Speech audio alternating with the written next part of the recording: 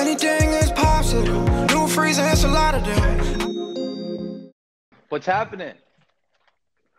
Nothing much. Just want to make sure that I get is the background okay? And Perfect. Can hear you great. Nick, appreciate hopping on, man. Thanks for making the time. No problem. Awesome. Well, first off, happy Friday. You know, this is episode 15, everyone. We've got Nick Desai, who is the founder and CEO of Snack It Forward, and, you know, with awesome brands, with Peatos being one of their main brands. But Nick, you know, would love to hear a little bit about your background, who you are, and, you know, what really brought you into CPG. Yeah. I started my career, believe it or not, in the entertainment business. Many years ago, I was a lawyer for the MGM studios. I learned a lot about storytelling back in, being in the entertainment business. Moved into investment banking after that. Was helping smaller companies, raise capital or do mergers and acquisitions, which again taught me a lot about, how these companies are run, what entrepreneurs are like, and how cash is managed. And then in 2008, when the financial bubble burst, I decided to move from being kind of a middleman helping others, buy and sell companies or raise capital, to wanting to own my own company. And so I pursued a dream that I had for many years, a vision that had been kind of percolating in the back of my mind, and ended up buying a small company that was a turnaround. It was a nut and trail mix manufacturer that was in the snack food space. And at that time, was it called World Peas, or am I crazy? No, it actually all started with called Energy Club. World Peas came a few years later. Okay. So how did you, was it a company that you had identified or you had seen, or how did you end up finding that company and getting excited about it? Yeah. So for many, many years, I had this idea, right, of where the whole thing stemmed from is like being able to take a multicultural experience and realize that you may have some insights that maybe everyone else is not privy to. And so my parents are from India originally, and I grew up in the United States. So, but I would travel to India a lot to visit my grandparents. And during those travels, I was exposed to the Indian world of snacks. Now, here in the U.S., I was always a big, what I call avid, I love salty, crunchy, fried stuff, let's just say. I was never a big sweet person. I didn't ever like dessert. So my dessert was Doritos, So but I loved Cheetos, Doritos, Funyuns. And then when I went to India, I was exposed to this whole world of Indian crunchy fried snacks. But there was a big difference between the two, which over time, I came to realize and really study. But what it was is that the snacks here were mostly made from a base of corn, whereas the snacks in India were made from a base of peas and lentils. And they were doing it that way over there, not because they were trying to make a healthier snack, but because it was a more cheap local crop. But when I was looking at the nutritional profile of the two, I noticed that the snacks in India had significantly higher protein and fiber content per serving. So that's what kind of led to the original insight. And the original idea I had was, one day I should bring these Indian snacks to the American market because people would love them. Because I'm kind of like first generation American. And I love them, so I figured others would like them. Right. And by the way, I saw the same thing happen in a different category, which was wildly successful, which is coconut water. So coconut water, I had 40 years ago on the beaches in India, and in India, coconut water has been around for a long time, like even in Mexico, just our country, our neighbor next door.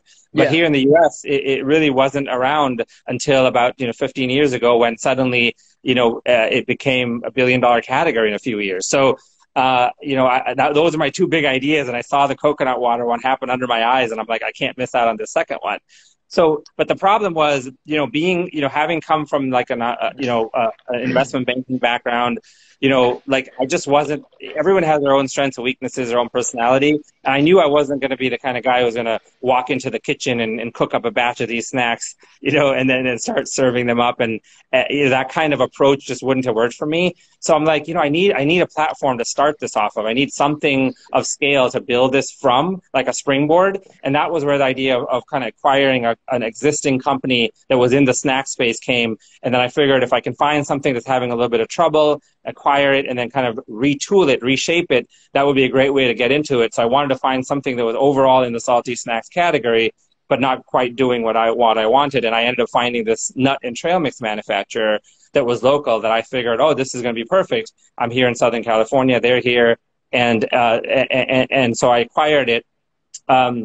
I was fortunate early on to get some really incredible investors to join, including guys like Carlos Barroso, who was a former head of global R&D for Frito-Lay. So what better guy to have on your team? Yeah. But what I underestimated heavily was many things, including how difficult it would be to take this existing company and change direction, how many things are going to go wrong along the way, and by the way, how much money I'm going to need. I grossly underestimated all of those things, and ended up. I literally had like a 3-year plan where I was like, okay, within 12 months, I'm going to do this, this, and this. I'm going to repurpose this. I'll be doing the Indian snacks by like month 18. By year 3, my revenue is going to be this.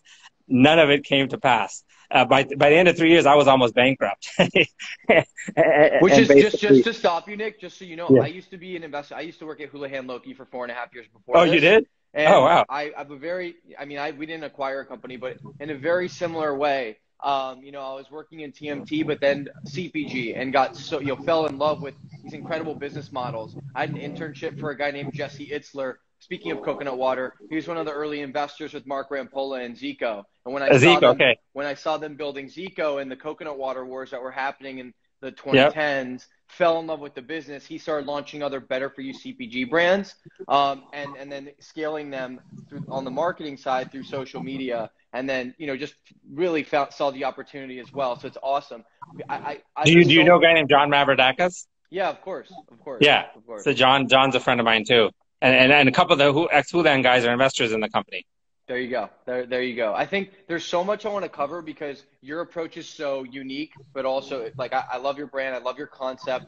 I also am just a massive fan of how you're calling out the stark and just the true realities of CPG. I mean, you made one comment about Amazon versus Frito-Lay, and we can go into that in a bit, but just to start on your acquisition, and here's my question. So you were at Focal Point, and then you were also at a private equity. Was it Shackleton Private Equity? Yes. Were you doing transitions in transactions in CPG prior, or was it something that you got a little bit of experience with?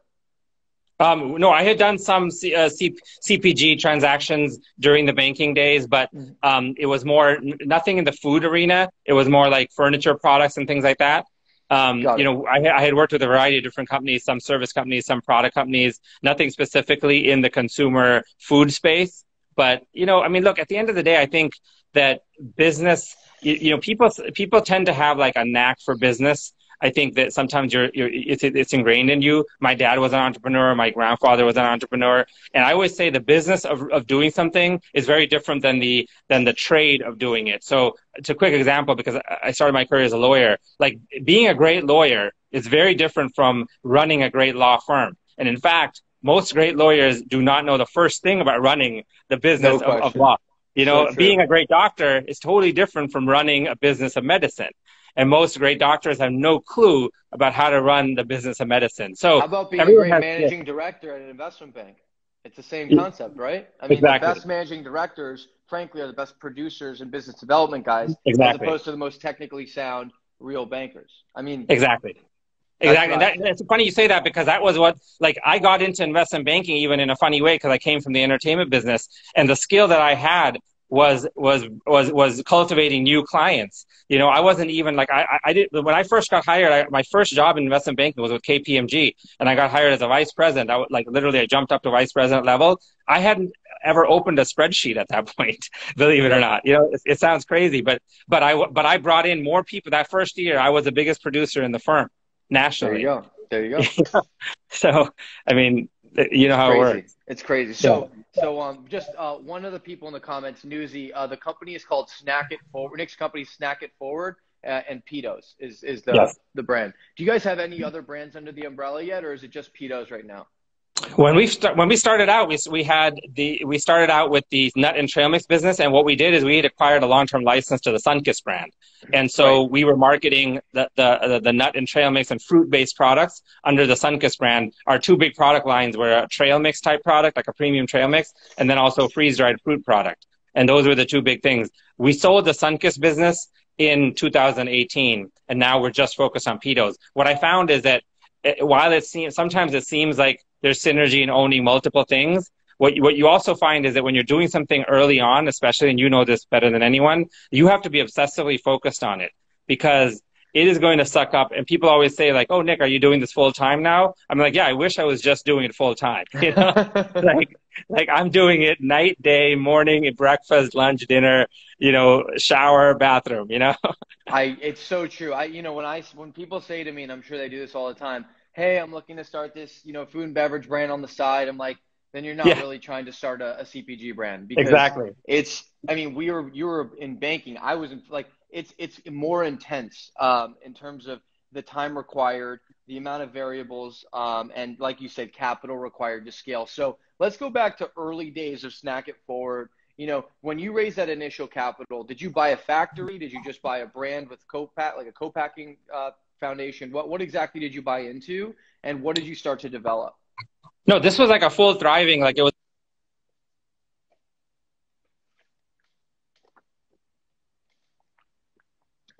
Sorry, Nick. I think you might have froze. 1 second.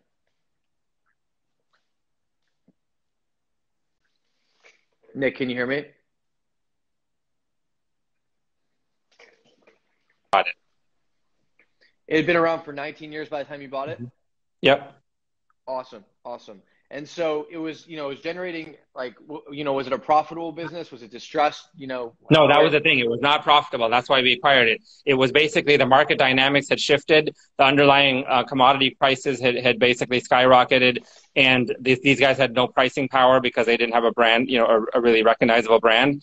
And I always tell people having your own name on a product is not the same as having a brand, you know? And so these guys had the former, but not the latter, and they were losing money. And that's when we stepped in.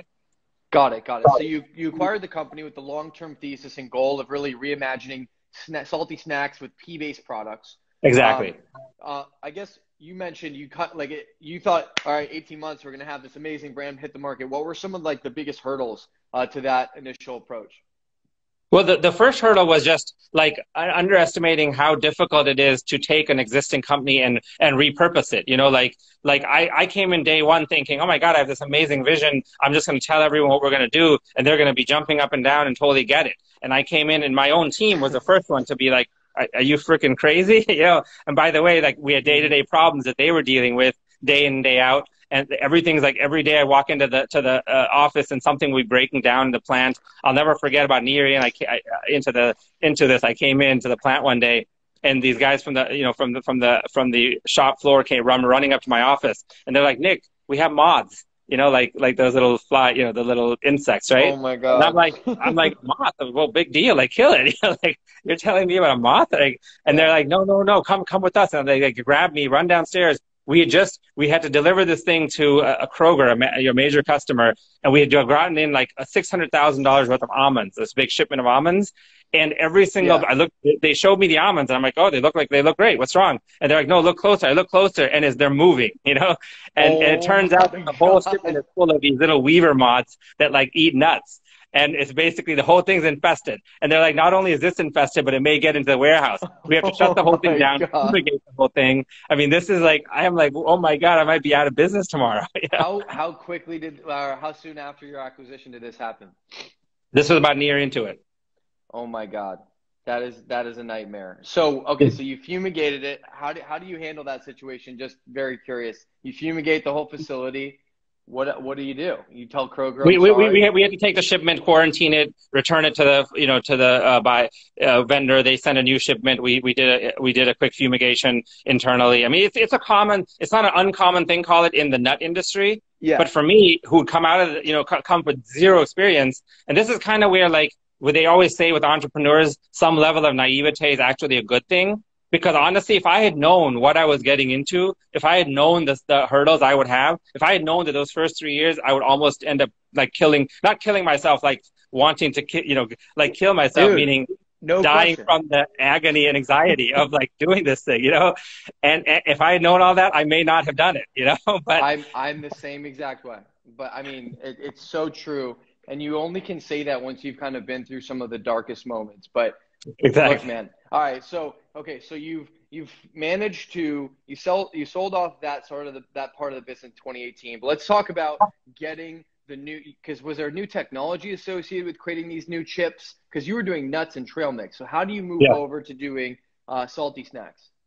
Yeah, so basically what happened is, again, early on I found out that, you know what, step one is I got to fix this business, because if I don't fix what we have now, we won't even make it, and no one's going to put any faith in me, you know? Right. And I realized I needed a lot more money, a lot more. So basically those first 4 years I spent fixing that business. And what happened is, about 2.5 years into it, I had an epiphany. And the big epiphany was, you know what, I don't want to be in the manufacturing business anymore. I need to be in the brand ownership business, the brand development business. And those are two different businesses. Like, if you think about even a business the size of Apple, as massive as they are, Apple is not in the manufacturing business. They're in the product development and brand development business, right? And so I was like, I think you kind of got to, in this day and age, choose one or the other. And so I said, I want to choose the brand development side, because while it's riskier, there's a lot more upside there. You can get higher ROI. So I basically shut down the plant. I sold off all the equipment. I paid off all our debt. I went to a co-packing methodology, and that changed the whole equation. So within about 9 months of doing that, and by the way, this was no small feat. I mean, it was one of those things where I thought, we're either going to come out of this alive or dead, you know? Yeah. But it had to be done. Something big had to give. And so I took my 7 best employees out of 70, which completely changed. We went to these Regis temporary offices and completely changed the way the business was operating. And that was really the turning point. So 9 months after that occurred, we landed Walmart as a client. So suddenly our revenues are up and our costs are down dramatically. And that was a secret combination to generate profit. And the unit economics made sense right off the bat with the co-packing relationship? It was so funny. We actually had higher margins co-packing than we were making it on our own. That was what was crazy, because these other guys could buy in bigger scale than we could, and they could make it a lot more efficiently than we could, because, you know, they just, that was what they were doing well, you know? And that was a big eye-opener for me too, you know? And by the way, the cash flow dynamics were just incredibly better, you know? Like, you're not carrying all this inventory, you're not carrying all this AR. I mean, it was night and day. It's crazy. I will say, we, on our end, we don't own the factory, but we own the equipment on the line, because it's like our product, there's a proprietary manufacturing component. So Absolutely. I've been knee deep in understanding the complexities. I mean, we're a manufacturer, like we are. And I'm learning that world, and wow, Nick, I just say, I'm sure I can empathize, and I'm in it. And it is really challenging to manage. You're looking at accounts receivable. You're making sure you have enough raw materials exactly to run your line. You're paying, you know, that tolling fee. You're dealing with any issues at the factory. So look, I think there are great key nuggets. I guess my question to you would be, based on your experience, do you think being vertically integrated has its pros and its cons? Are there ways where the model makes sense versus it doesn't? Like, what's your biggest takeaway now? My biggest takeaway is there's no one size fits all. I mean, it really depends on what you're doing, how big you are, what are the options out there for co-man, because if you're doing something really unique, then there may not be an existing operation that can handle what you're doing. But like you said, that's what happened with exactly. Us. There aren't a lot of people. I mean, we couldn't find any co-packers that could do what we needed. Exactly. But it sounds like with you guys, the entire time, you know, you're manufacturing a different kind of a product, so there were co-packers that could do this. Yeah, when we first started, remember that when I say manufacturing, this was like basically what I call rebagging. Basically, you're getting, you know, nuts. Like, think of like a trail mix, right? All a trail mix is a mixture of 5 items. So you're getting these items in like 1,000-pound bags, and you're just mixing them into smaller batches and packing them. So it's really a packing operation, and packing for the most part is a commodity. It's not a very highly,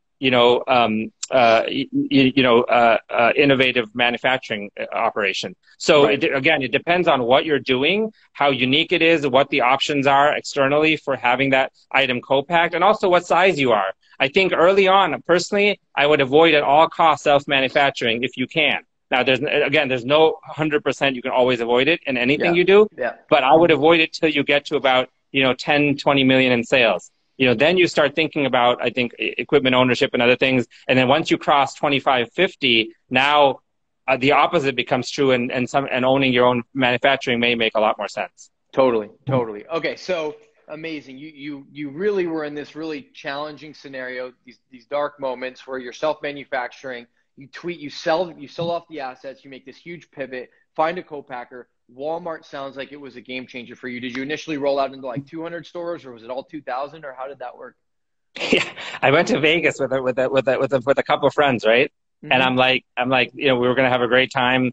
I had been personally like pinging, and I'm what you call an elephant hunter. You know, like I like to go after, like some people, so there's different mentalities, right? Oh, let's start small and then work our way up. My mentality is let's get the big cat and then go down, you know? Yeah. So I'm like, I wanted to land Walmart more than anything in the world. So I personally tried to cultivate a relationship with the buyer. I would follow up with him every 2 weeks, right? It was just a regular thing. Sure enough, this Wednesday, I followed up with him, and Thursday we left for Vegas. That evening, I get an email late at night, 9 p.m., right?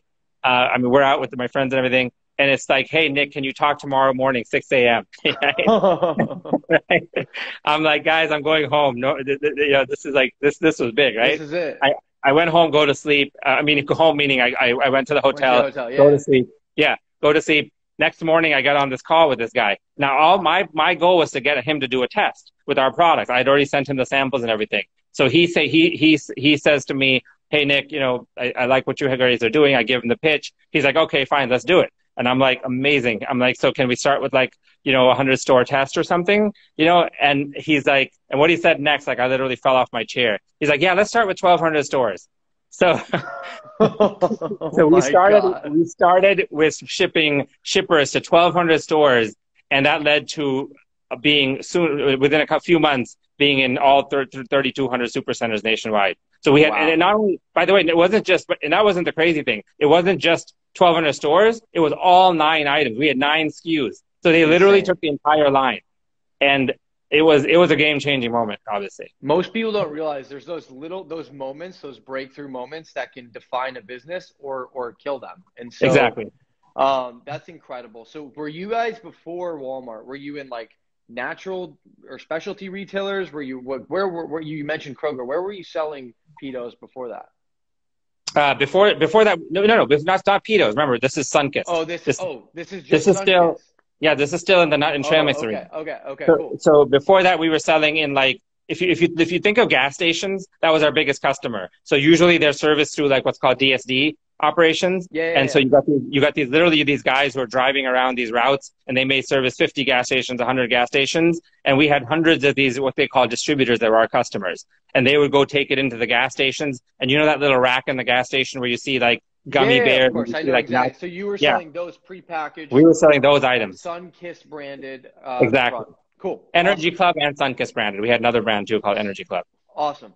And is that was distributed through just a number of DSDs or? Yeah, we had like 200 DSD customers that would buy in, and they would sell to thousands of these gas stations. Awesome. And then once this Walmart thing went live, we became profitable, because by now we gotten rid of the plant. And our revenue shot above 10 million. And that was the point when I said, okay, we're finally ready to get on the second phase of the dream, which was the pea and legume based snacks. So I started to think about, how am I going to do that? Like, what am I going to do? Just, create this product and launch it? Am I going to import these snacks from India? What am I going to do? Right. And even there, we went through so many twists and turns. So the first thing that happened is I came across this company called World Peas. And that was a company started by another South Asian entrepreneur who is now running 4505, the pork rind company.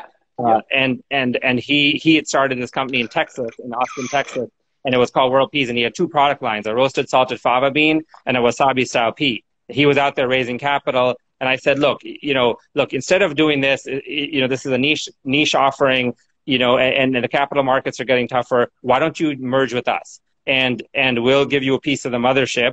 And we have some ideas on how to take this in a different direction.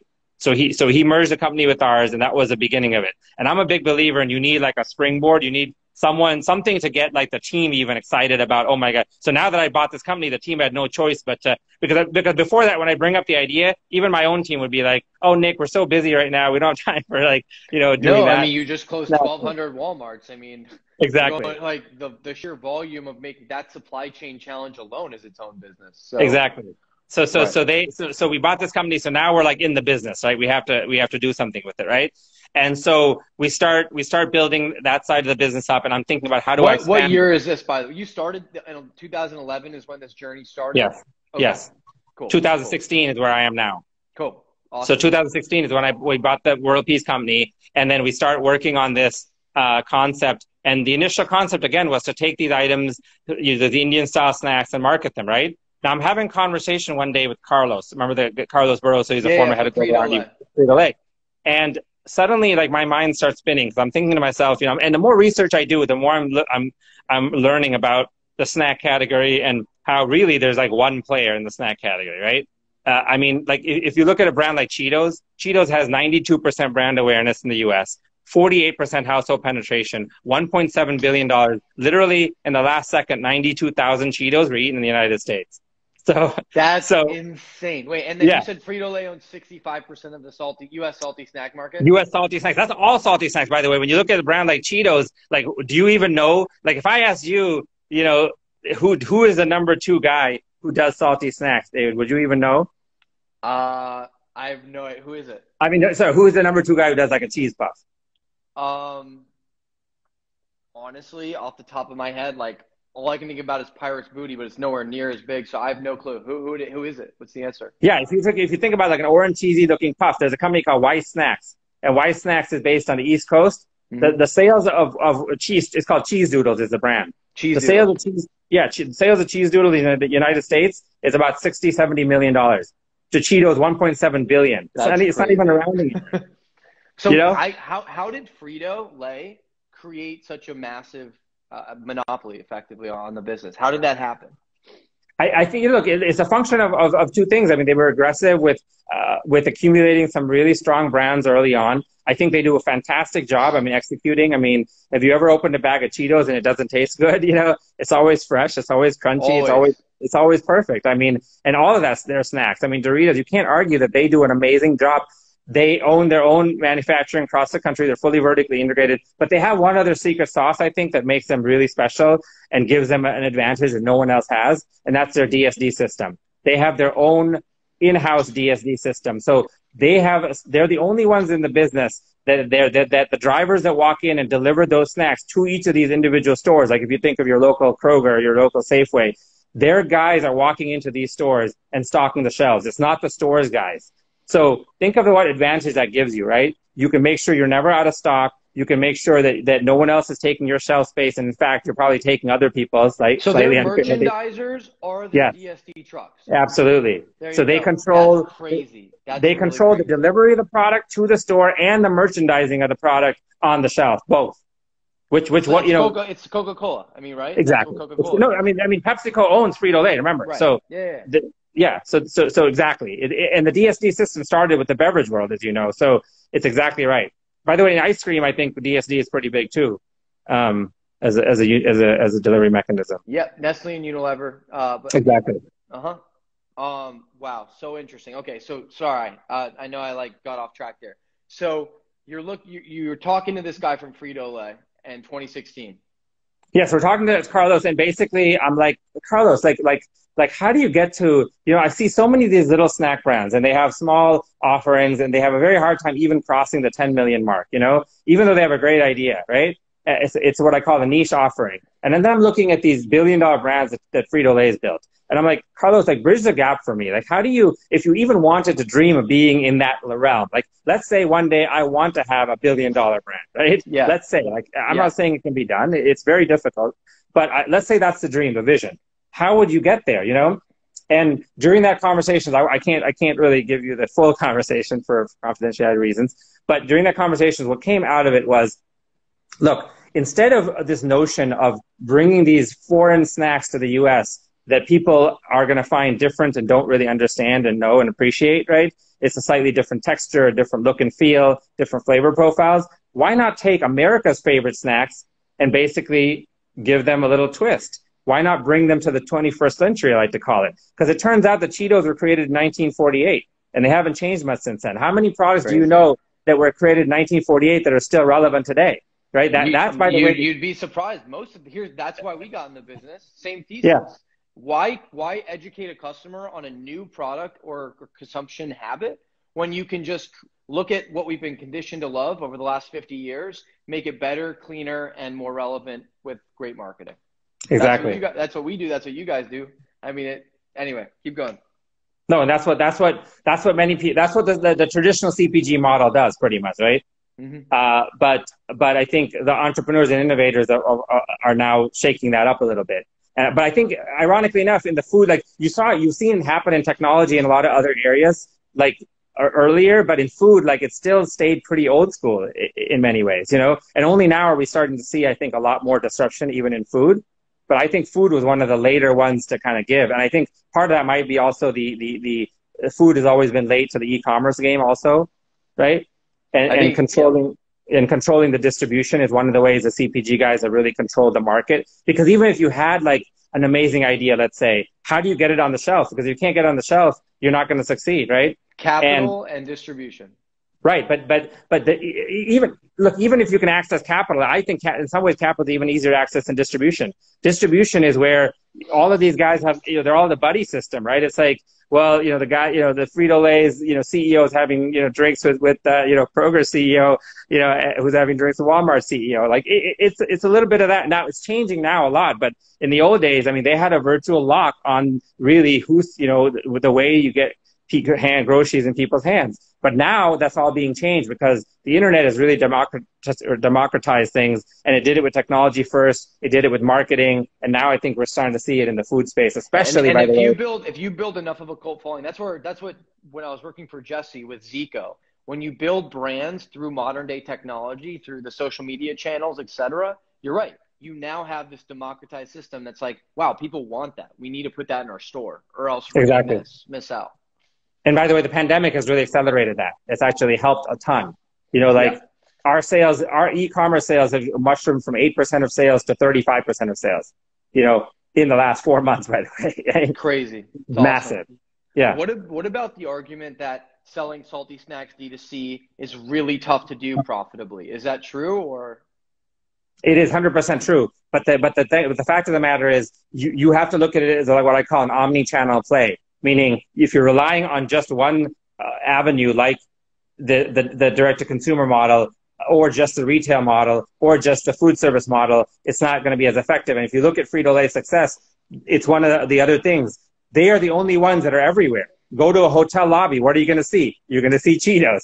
Go to a hospital cafeteria, you'll see Cheetos. Go to a convention center, you'll see Cheetos, right? Go to an airline, they're everywhere. And that's part of what you have to be in snacking. So we look at D2C as one element of what it takes to succeed, but it has to be closely interrelated with retail and with food service, because that is one of the benefits of food, is that, you know, if I buy, you know, a television, how many times in a year am I going to buy that TV? You know, probably not even once, maybe once every 2 years or 3 years. If I buy a pair of shoes, how many times in a year am I going to buy a pair of shoes? But if I buy a bag of Peatos, how many times in a year will I buy a bag of Peatos? And by the way, from how many different places will I buy that? Because if I bought that bag of Peatos online first, and then I went traveling, I see it in my hotel room, guess what? I've already tried it. I like it. I'll buy it there. Then I walking through Costco. Now I see it there. I buy it there. So you really get a lot of that cross-channel, you know, that's the beauty of consumer packaged goods and food and beverage, is your brand can exactly. When you look at like D2C, you look at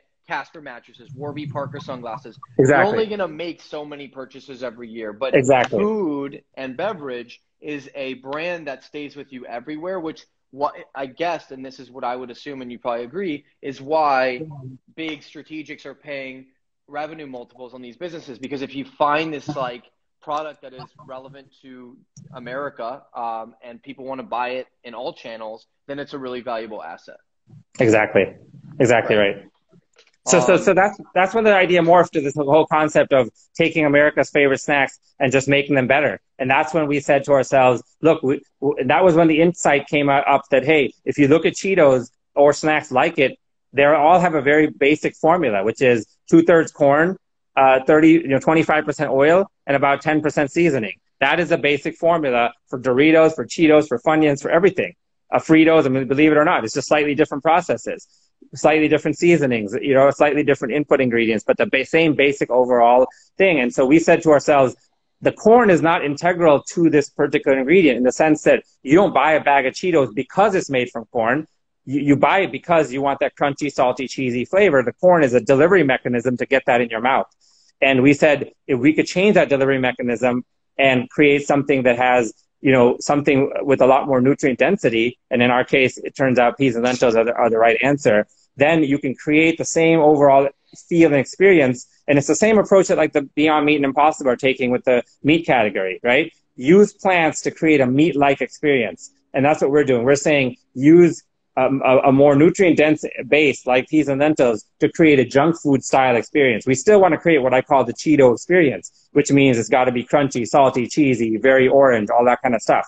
And then while we were in the process of saying, okay, we got to have the base be more nutrient-dense, we said to ourselves, look, we got to clean up the seasoning too, because moms today are not going to put up with the, yellow number 5 and the red 40 and all that kind of stuff. So we said, okay, well, we can use turmeric, or we can use natural elements to create the same vivid colors, the same, incredibly strong flavors, no MSG. We can use yeast extracts instead. And we just did a bunch of stuff like that and ended up basically creating what we call, a more nutrient-dense, natural version of a Cheeto. I love it. I love it. So you guys came up with an idea like a beta version of Peatos. How did you go to market with it? Did you call up Walmart and say, "Hey guys, we've got this new product we're working on," or did you go into specialty to start out? How did you do that? No, I told you my philosophy in life earlier, right? Go elephant hunting. So yeah, we did exactly what you just said, by the way. We created, when we first finished it, we came to a point where we were like, hey, we're happy with this. This is pretty damn good.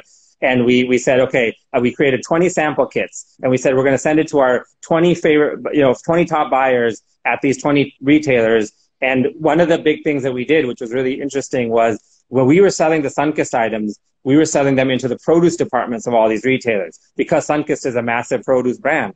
So, and you've seen like nuts and those fruit kind of products in the produce section, right? So we knew the produce buyers, and we were thinking to ourselves, look, we're never, going into the salty snack aisle and try to compete with Frito-Lay. I mean, forget it, right? They have a DSD system. I think I know where you're going. Keep going. Sorry. Yeah. So then we said, okay, well, most people would go then into the natural channel. They'd go into the big distributors, UNFI and KeHE. We have a variety of things that we don't like about both the natural channel and the natural distribution model. So we said, you know what? Let's think out of the box again. And we said, let's sell this in the produce section. It turns out that Harvest Snaps, which are those green pea snaps, which are also all over the produce section. Exactly, and those were always being sold. Peas, right? Exactly, they're peas, and they're also extruded products. So there was already some precedent for that. So we sent it to all our produce buyer contacts, which we already knew at these retailers, and we're like, we're gonna bring you, we're gonna bring you this exciting way to disrupt, Cheetos, right? And we thought, by the way, we sent it out literally on like a Wednesday afternoon. It's going to take 2 days to arrive. So it arrives on Friday, right? I'm thinking, oh my God, by Monday morning, my phone's going to be lit up. Right? I mean, people are going to be like, you come up with a holy grail of snacks. I come in Monday and it's like crickets, right? So then a day goes by, 2 days goes by, a week goes by, 3 weeks goes by. And I'm like, by now I'm like a little depressed, to be honest. Yeah. I'm like, this idea was not as big as I thought it was. Lo and behold, 3.5 weeks into it, my head of sales runs into my office. And he's like, Nick, you're not going to believe what just happened. I'm like, what? He's like, I got a call from some broker who said that she was in the office of like the head produce buyer, Kroger. And they said that they got this snack and they absolutely love it. And they want to talk to the people who made it, to us.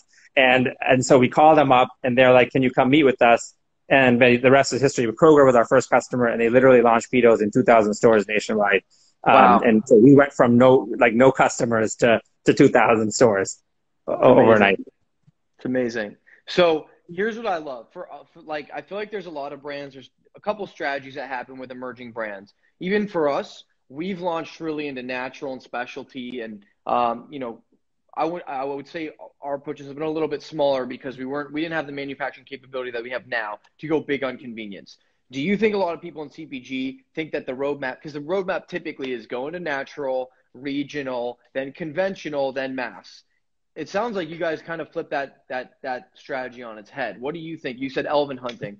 What do you think about the state of food? Is that necessarily the only roadmap, or do you think that, like, are you guys now pushing into specialty? How does that work? First of all, like my big huge belief in life is there's never one roadmap. Yeah, people have to follow their own roadmap. And by the way, they're going to learn as they go. Just get going, as the old saying goes, Totally. You'll figure it out. And by the way, there's more than one way to skin the cat. There's more than one path to get to the promised land, as we all know. So there's no one size fits all. However, for us, the reason this made a lot of sense was a few different things. Number one, we were in a position which a lot of people are not in, where we had more capital because we already had an ongoing business here, right? We had a multi-million-dollar business already. we were already doing business with massive customers like Walmart, like Kroger. So it wasn't like a startup in that sense. Even though part of it was a startup, we had a thriving business ongoing. Second, so we had access to more capital. You had an 8-figure business already, right? Exactly. Versus like a 6-figure or a 7-figure. Exactly. Business. Yes. We had access to manufacturing resources already, right? So because of the 8-figure business, we were able to get co-packers on board that could quickly scale up. And so those are all different advantages that we had that changes the dialogue. The other thing is we were trying to disrupt and go after, Frito-Lay and Cheetos, right? And salty snacks, a $20 billion category, right? And we knew that the consumer who eats those items is not necessarily the big natural channel shopper. So that was another thing is that was why when I said about the natural channel, like there's nothing against it, but for us, what our whole dream had always been is there's already a bunch of brands catering to what I call that, let's just say I'm going to call it right now to simplify, the top 10% echelon, right? Which is like the natural channel consumer. But the fact is, and you and I both know this, the natural channel consumer is a coastal consumer with a significant amount of annual household income and a pretty niche consumer. That is not America. America is not the natural channel consumer. And so people forget that sometimes, especially when we sit here and live on the coast and we're going to Natural Food Expo and we're like, oh my God, everyone's eating kale chips now, and they're not. Kale chips in the United States is not even an $80 million business, all brands combined.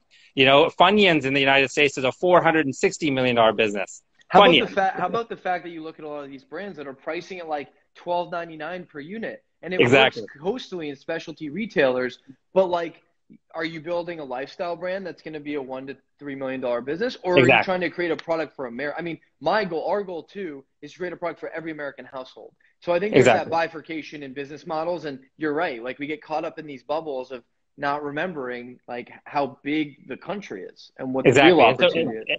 And our goal was always to go after what I call the Kroger and the Walmart consumer, the big mainstream broad consumer, the ones that are eating the Frito-Lay products, and what I call that other 90%. And that was why we wanted to go with a broad approach. We wanted to avoid the distributor model because it adds a layer of cost, in all honesty, that has to get passed along to the consumer, which also makes it difficult to succeed. So that was another element of it. So direct with all those customers. Direct with all the customers. That's a key element of it. And it's the only way we've gone. Because again, think of who we're competing with. We're competing with a guy who literally has their own driver delivering the stuff to these stores, right? Of course. It's wild. Okay. So you launch into Kroger, you launch into Walmart as well, or? We launched into Kroger. That was our first customer. Then after Kroger, we launched into Safeway. Then after Safeway, we launched into Ahold. Then we got like a bunch of food service customers. We launched into, I can't name them for confidential reasons. Will you explain? So like when you launch into big customers like that, was it just moving? Like the velocities were there? Is that just it just speaks to the product yourself, or did you have to merchandise it and support the stores? No. First of all, that was one of our big learnings, by the way, along the way. If you ask me what challenges we had, you can't just throw it on the shelf and expect it to turn. Now, by the way, in our case, it turned probably a lot better than it should have, because one of the advantages we had, again, was the familiarity of what we were creating, in the sense that it was easy for a consumer to kind of make that jump in their minds of, oh, this is a healthier version of a Cheeto, right? Yep. And our entire business model is baked in that concept of make it super simple for the consumer to make that leap, which is why we didn't go the original route of the Indian snacks, right? We went this route of just making it super, super simple for the consumer to understand, and basically going after the person who controls the market today and offering a better alternative. And that approach, I think, has helped us because consumers naturally understand the product a lot better. What about price point? Were you comping their pricing or cheaper? No. We cannot comp their price. We're always going to be more expensive because it's a premium. Think of it this way: if you want junk food, but you don't want the junk, you don't want the artificial stuff, and you don't want the corn, you're going to have to pay up for it. You can't. There's no getting around that. Right. You can't have. It's like saying I want to drive a Mercedes, but I want to buy it for the price of a Hyundai. You're not going to get to do that. Yep. Makes complete sense. So that said, though, there are strategies you have to keep in mind in terms of channel approaches, pack size approaches, and I won't get into all of that detail right now, but you have to be very, very smart about how you approach those things so that it doesn't appear to be like a difficult point of entry, and there's ways to make the point of entry, more attractive to the consumer in the right places, by the way, because certain channels are more price sensitive than others, et cetera, et cetera. And so did you just go really aggressive? Initially, you didn't put as much merchandising support. Did you just have a really strong field team to make sure that shelves look good, no out of stocks, you had good placement? Is that what you would recommend for people going into convenience, or how did you look at it? Data? We had none of that. We had none of that. We just launched. We launched at 2,000 stores, and we were like, we thought, oh my God, this is it. We've hit the holy grail. We're going to be big overnight. And of course, that didn't happen either. So then we started creating challenges. We learned about, things that I'm sure, David, you learned, and all entrepreneurs have learned the hard way. But like simple things like, oh, well, when Mr. Retailer says that they're going to be in 2,000 stores nationwide on X date, that date, if you go into half of those 300. stores, yeah, you won't even be there.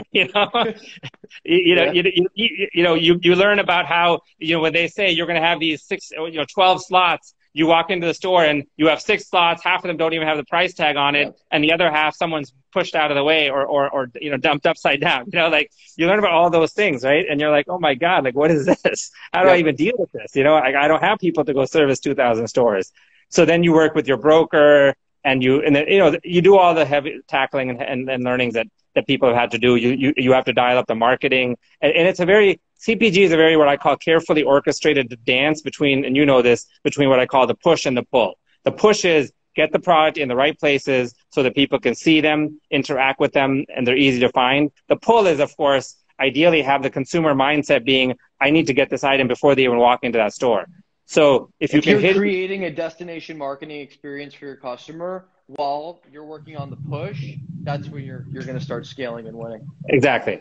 And tying those two together in a carefully orchestrated dance, because remember, if you have one or the other, but the two are not synced together well, I mean, you can have all the pull marketing you want. If your product isn't easy to find, no one's going to still buy it. It will be completely ineffective.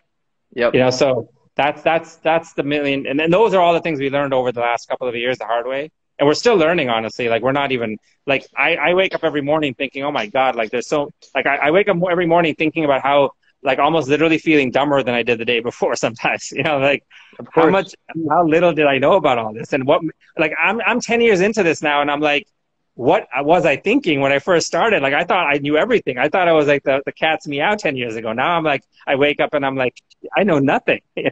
So here's my question to you, because it's amazing for someone like yourself. Like, you had a JD MBA, correct? You were a lawyer, you were in entertainment, you were a managing director in an investment bank, and then you took went into something so high risk, really like financially taxing, emotionally taxing. What advice would you have? I mean, I'm going through it every day like you. I wake up every single day and there's a million things. I can never get my to-do list done. But like, weirdly, I absolutely love what I do. I'm obsessed. I'm almost addicted to it. But what advice would you have for like going through that really dark period when you were trying to persevere and really push through it? You have naysayers, critics, noise. Like, what did you do that really allowed you to push through? I mean, honestly, I think it's how you're wired, right? I mean, it does. I mean, I'm married. You may be too. Like even my wife is so different than I am, right? So it's my brother. I have a brother, I have a sister. I mean, everyone. It's I think that you have to follow your heart and you have to follow how you're built, and remember that, right? Like I always say, at the end of the day, people ask me, and I'm like, everything they tell me, I'm like, you know what? Empirically, you're right in the sense that, like, if they say, Nick, there's no way you're going. I mean, what are you thinking? Are you crazy? You have no money. You barely know anything about the food business, and you're going up against literally the guy that even Budweiser couldn't beat. Frito-Lay, right? Like, have you lost it? And I'm like, you know what? The chances of me making it are lower than the chances of me hitting 0-0 on roulette in Las Vegas. I know that in my heart, but I also know, David, that I have spent my entire career, my entire life, in fact, doing these crazy things that somehow defied all odds and still managed to happen, and I just know that about myself, and I don't know what it is. I can't even explain it, to be honest with you. I think it's a combination of just tenacity and I don't know, like I figure it out, and it's like 100% survival rate. I actually don't think the most successful people are ever the smartest. I think it's that they literally just get back on the horse, like literally just don't stop. If you do not stop, you will continue to, if you never give up, you will be successful eventually, right? Exactly. And all my creative people have told me that, Nick, you just, like, even the people who invested in me early on, they were like, you know what, the idea is okay, but, you know, I know if you're behind it, I'm putting money in. You know, like, that's what they said. Yeah. Because they knew that, like, once I sink my teeth into it, like, I won't let go of this bone until I get what I want, you know? John Paul DeJoria has this amazing saying where he was a door-to-door salesman, and he's like, the reason I am as successful as I am is I literally will not stop going to the next door. So eventually, if you go to every door and you maximize every opportunity, you're gonna, for network effect, like with network effects, you'll eventually push through.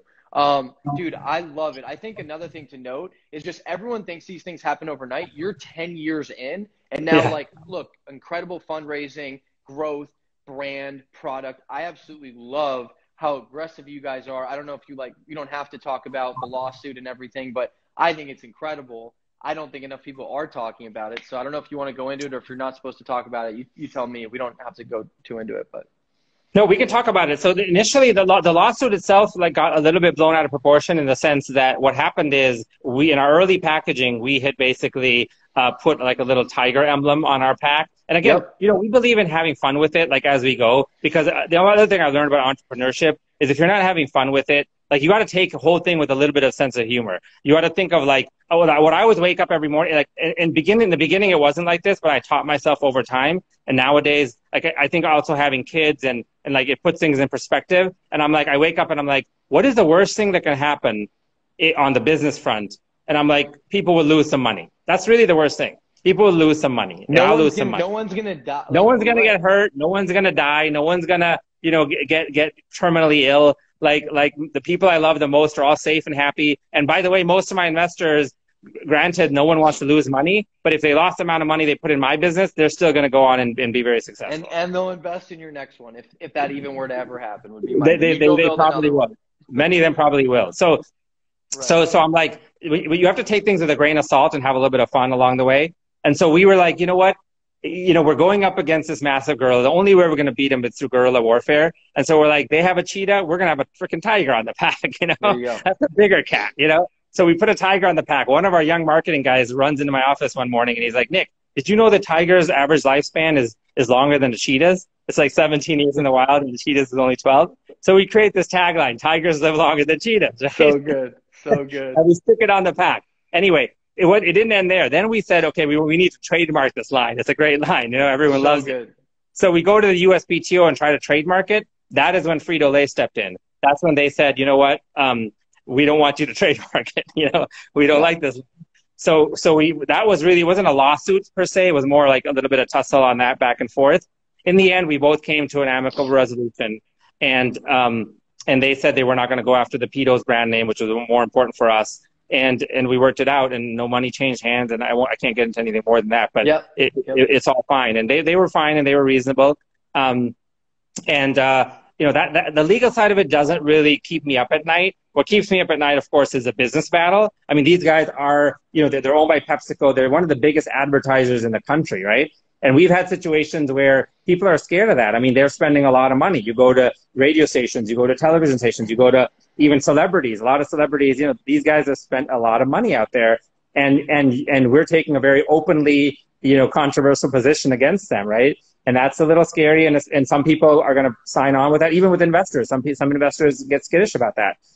Some people are going to sign on and love it, and some people don't. But I've always said, in this world, if you're making everyone happy, you're probably not going to get very far. You're probably going to do some average things. Agreed. So you probably will have to, you know, piss some people off along the way in order to do something really exciting.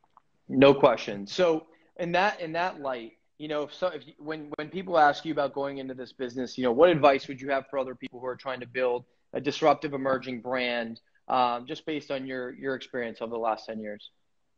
Well, I think you know, start with your, make sure that you have a really strong, first of all, you know, make sure you have a really strong vision and you have the passion and you feel like you have the stamina to go the distance. Number two, make sure that you have what I call an economically viable business model. That was one of the things we spent about a year and a half figuring out early on, is just that the unit economics can work, that you can scale up to build this to scale. Like you could have this amazing idea, right? That you could be like, oh my God, I make the world's best pancakes, but I need this specific wrist movement that only I have to make this pancake this particular way. and that's not going to get very far in the business because you're going to be very limited about how many of those you can make. Yep. So no, any good idea you have to pressure test it for economic viability. If you, by the way, and that's the other thing. Remember that.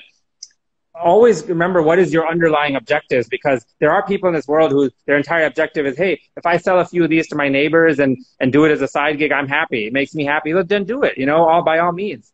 But if you're looking to build a large business, which can be investor driven, because if once you get investors, you have a fiduciary responsibility to make them money, and don't forget that. So if you want to keep it small, I suggest just bootstrap it and keep it to yourself. That way you won't have a lot of stress. Once you get investors involved, remember that it changes the equation.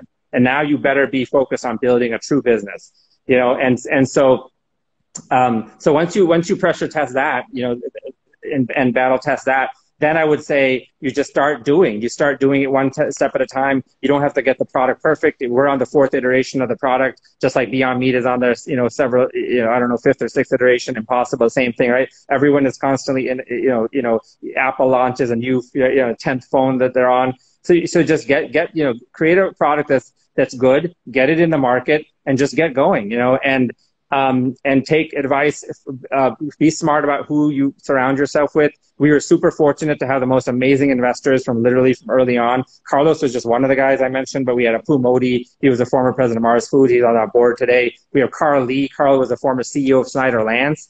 We have Dean Hollis, who was the former CEO of ConAgra, and he's currently chairman of Hain Celestial and SunOpta. Dream team right there. It's like you mentioned those insights alone from those 4 companies, those people. Yeah. I mean, incredible. I love that. Exactly. Nick, and I know I want to be cognizant of your time. What's the broader mission for Snack It Forward? Like initially you had this vision. What is it today? Where is the company headed? And what do you hope to really accomplish with the Snack It Forward brand? The vision of the company is essentially to disrupt the $20 billion market for, this certain style of salty snacking that, again, is dominated by one company in the United States, Frito-Lay, right? And they've had this aisle, call it, in the store, which they pretty much dominate, right? And I call it the Frito-Lay aisle. Some people call it the snack aisle. I call it the Frito-Lay aisle because it is pretty much controlled by them. It's all their brands, right? And my dream is that one day there's going to be half of that aisle dedicated to pea-based snacks, that would be analogous to some of America's favorite snacks today. And by doing so, we would be able to serve up, think of it this way. If every Cheeto in the United States was replaced with Peatos, kids would be eating twice the protein, 3 times the fiber. They would be consuming nothing artificial, no added MSG. It would be non-GMO, it's gluten-free. So this literally has all the characteristics of what I call a better-for-you snack, right? But what sets it apart from a lot of better-for-you snacks is that it tastes, acts, walks, and talks like their junk food counterpart. And my vision never is sacrificed on quality. Never sacrificed on taste or quality. And my vision is basically to establish a strong, dominant company that can be a real, true number 2 to Frito-Lay. Number 1, I don't know. I'll be happy being a strong number 2. Yeah. And owning a certain piece of that real estate. And I think the time has come. I honestly do. I think that there's a lot of dynamics at play that the consumers want this, retailers want this, channel partners, everyone we talk to, they're hungry for something like this. And I think the time has come. So we have a long road ahead. We have a big battle ahead. But we're excited about it. Well, Nick, I'm inspired, man. I absolutely love it. The amount of wisdom that was shared in this chat, unbelievable. Thank you for being so open. Everyone, this is episode 15 with Nick Desai from Snack It Forward.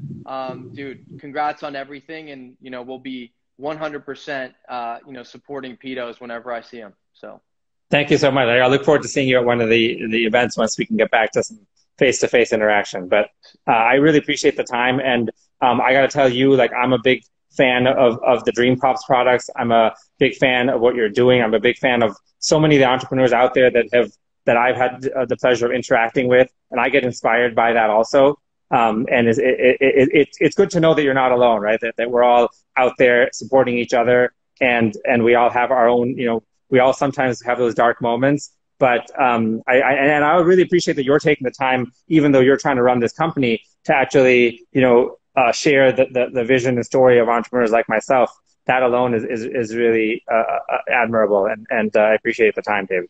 Of course. I mean, the more and more we do this, there's just so many overlapping trends and values and missions that just the ability to share them and bring them together, it's been powerful. So, Nick, thank you. Keep crushing it. Have a great weekend, and we'll talk soon, man. Awesome. Thanks, David. Bye. Cheers.